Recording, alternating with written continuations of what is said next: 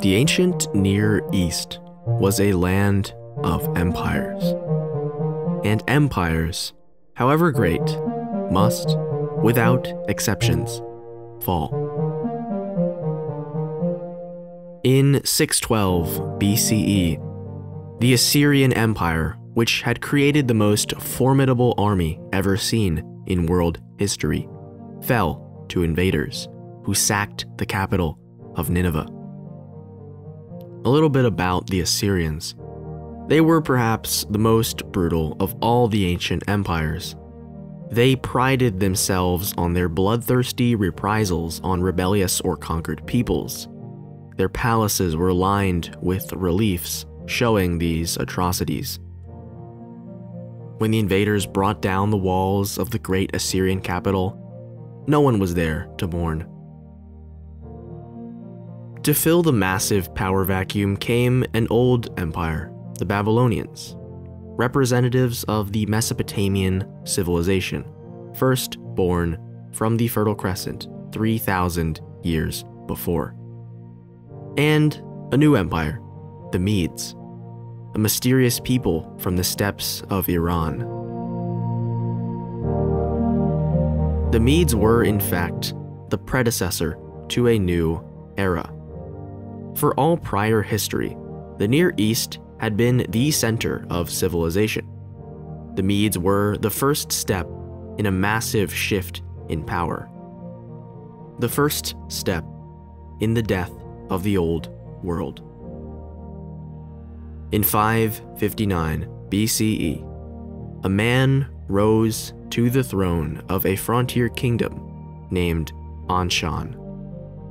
His name was Korash, but we will call him Cyrus.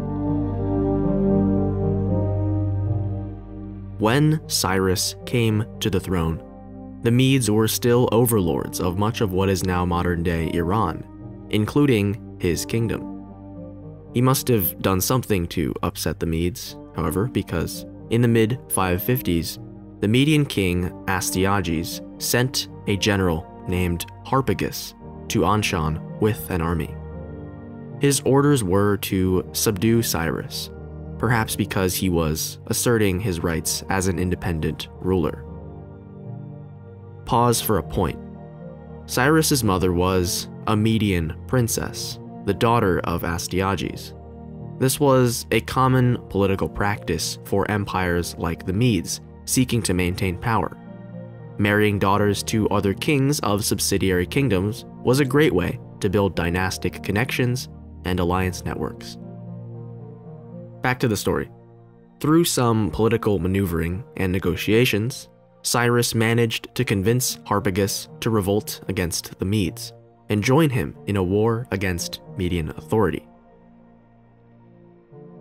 Herodotus tells us a fantastic story that Astyages killed Harpagus's son and made a meal out of him, feeding Harpagus his own son before telling him what he was eating.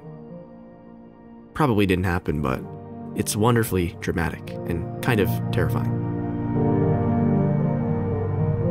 The timing of this war was good, as the Medes were dealing with other unrest. The war slowly turned in Cyrus's favor. In the year 550 BCE, the Median capital of Ecbatana was captured. Cyrus, in his benevolence, spared the life of his grandfather, Astyages. In the process, his state absorbed the territory of the Medes. At this point, he also incorporated many of the subject kingdoms of Anshan to form the Persian Empire. When Cyrus conquered the territories of the Medes, he inherited a pretty decentralized political organization. The Medes had allowed local rulers to hold power as long as they kept allegiance to Median authority and supplied soldiers for war. This was a very different sort of state organization from what was happening in Mesopotamia. The Assyrians, for example, had been pretty centralized and aggressive about asserting their cultural supremacy, The Babylonians followed this example. In keeping with this, the Assyrians and Babylonians were generally merciless to peoples they conquered and subjugated. The elites and nobles would be executed, and the poor would be sold into slavery. This was a feature, not a defect, of Near Eastern politics and war, and it had been for centuries. Cyrus, in showing leniency to the Medes and adopting a relatively tolerant model of state organization, changed the whole paradigm of geopolitics in the ancient world. Cyrus's next campaigns came in what is now modern-day Turkey, when he marched against the Kingdom of Lydia sometime in the 540s BCE.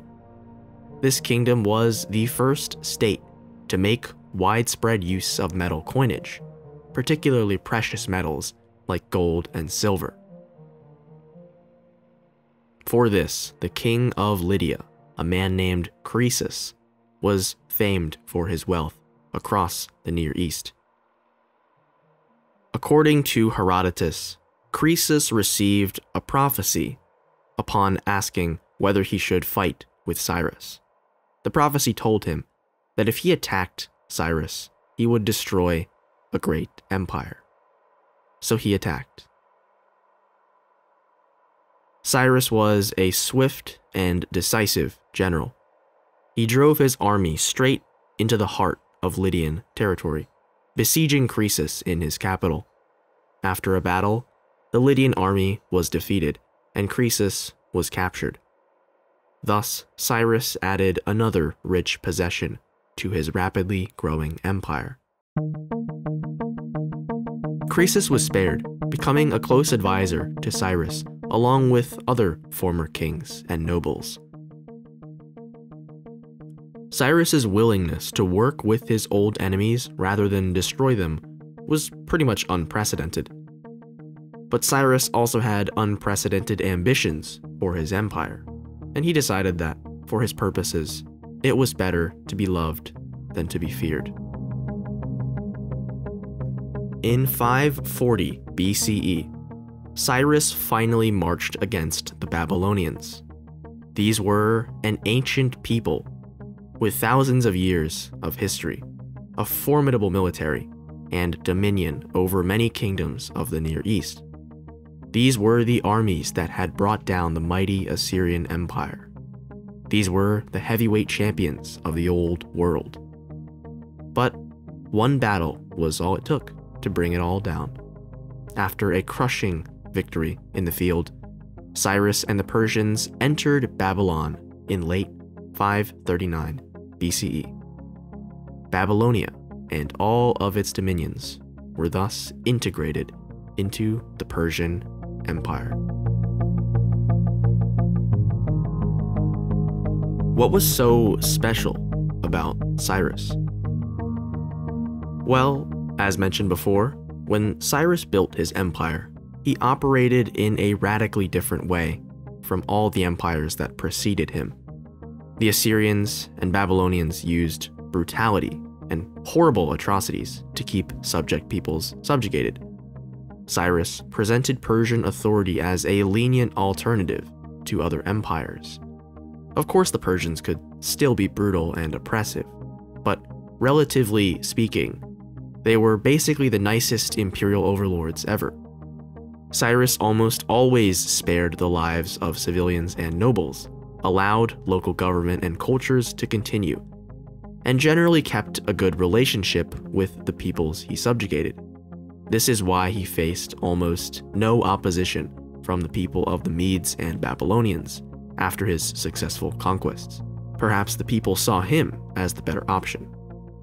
Cyrus proved this by making up for the mistakes of previous empires.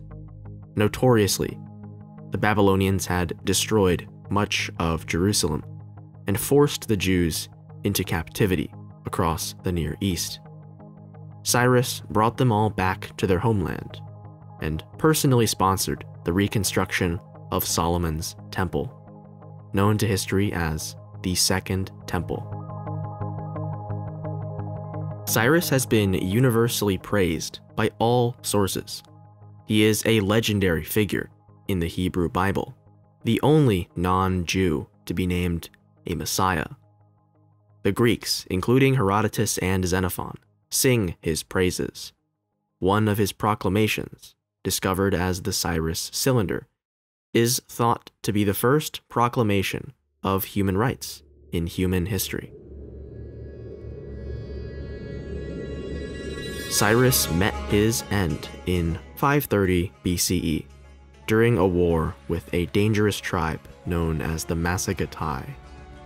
Reportedly, he died in the fighting against the army of their warrior queen, a fearsome woman named Tomyris. Apparently his body was recovered because it once sat in a tomb in the capital of his Persian Empire, an empire that he had come to as the king of Anshan and left as the king of the universe. There are different accounts of the inscription that was once on the tomb, but my favorite goes like this. Here I lie, Cyrus, King of Kings.